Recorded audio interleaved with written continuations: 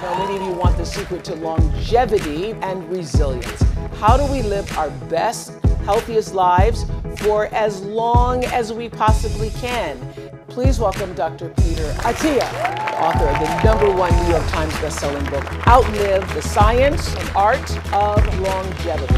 I think I wanted to give people an operating manual for what can actually be done, and much of it doesn't actually require a doctor. I understand that you use a calendar to count down the weeks until the year you will most likely die. Yeah. How's that working for you? Yeah. We need to shift the medical paradigm from treatment to prevention. There are a handful of these obscure things that correlate so strongly with longevity. It gives you ways to start thinking about it wherever you are now, what living to 90 could look like for you, and begin to take charge of your own longevity, however that fits into your life.